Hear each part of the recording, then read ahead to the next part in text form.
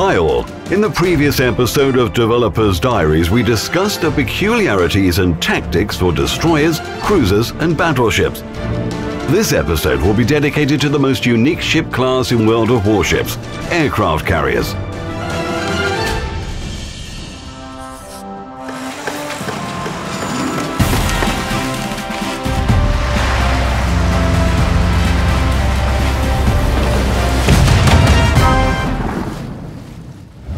Aircraft carriers in World of Warships are the fourth type of ship in the game. They may be the last class we are covering, but they are definitely not the least in terms of importance. These ships are quite large and are also another kind of capital ship along with battleships. Carriers are also fairly speedy. They usually have a higher top speed than battleships and are comparable with cruisers. Some are even faster than certain cruisers.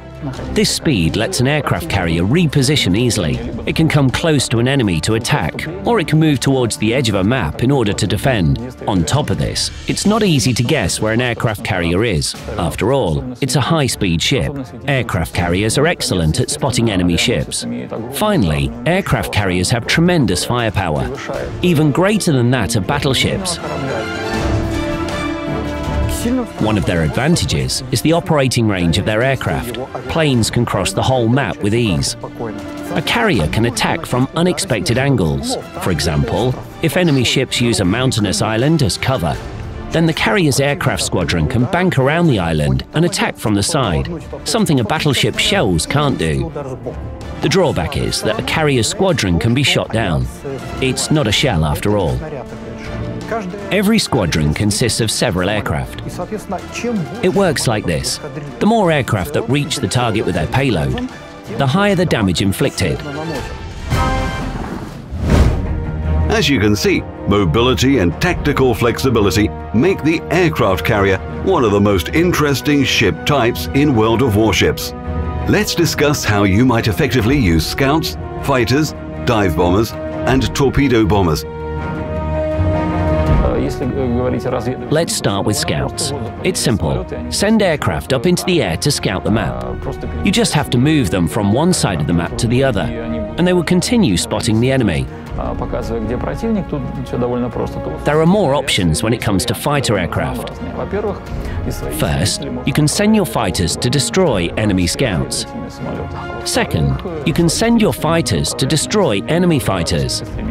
The easiest way is to throw your fighter squadrons against enemy attack aircraft, thus reducing the damage they can inflict. Unlike fighters, torpedo bombers aren't very quick or maneuverable. Their goal is to deliver a heavy torpedo, which can weigh more than a ton. Then try to attack the enemy from the side, dropping their torpedoes. Ideally, you'd like to drop torpedoes from both sides. Then, no matter which way the enemy turns, it will meet torpedoes. Bombers, on the other hand, don't have to worry much about angles. They can attack from the side or from the front. Attacking head-on is better, so that the aircraft spend the minimum time under the fire of the anti-aircraft batteries of a ship, or group of ships in a formation. There is an American aircraft carrier named Langley. This is the first aircraft carrier you can play. It has fighter aircraft and torpedo bombers. So the task is pretty easy. Position your airstrike force while you intercept the enemy's one. A player has a few elements to control. First, you have to control your ship.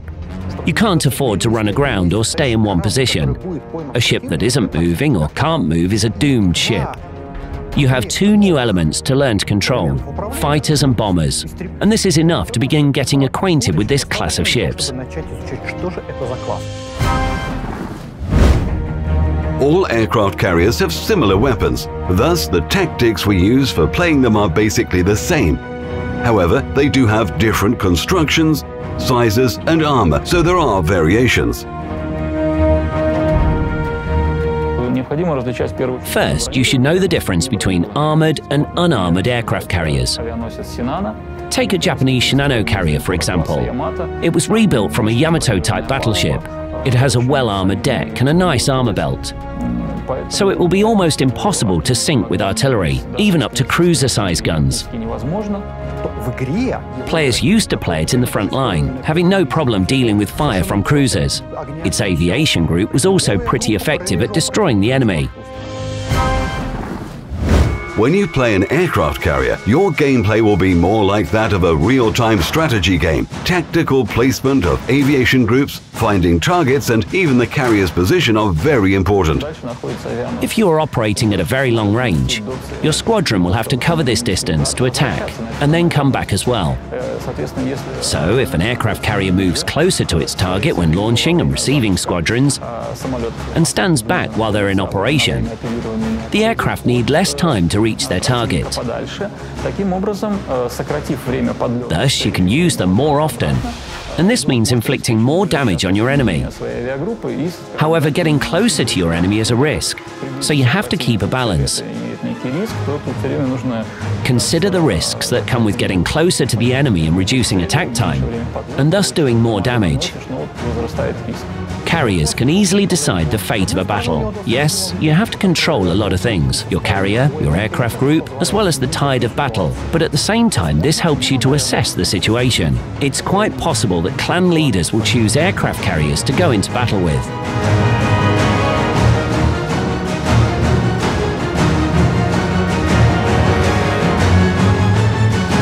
Find out more about World of Warships on the official game portal. Get the most accurate information about the project firsthand.